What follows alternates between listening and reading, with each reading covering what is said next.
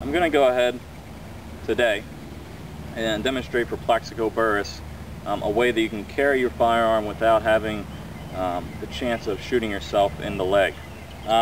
First, what you want to do is you want to have some rounds in your clip. You don't have anything in the gun yet. You want to put the clip in and put it in your holster. Okay? Now, if you were in need of using it, let me demonstrate how you want to use it.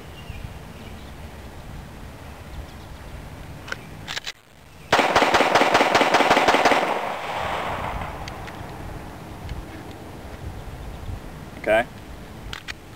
Now, what does that do for you? Well, if you were to have your gun already cocked and locked, you're going to shoot. Okay? So, you kind of, if you have it in here in a holster, or say you check it, make sure you got it in your pants pocket like you had there, and you're doing whatever you're doing, I mean, you could shoot yourself in the leg. Okay?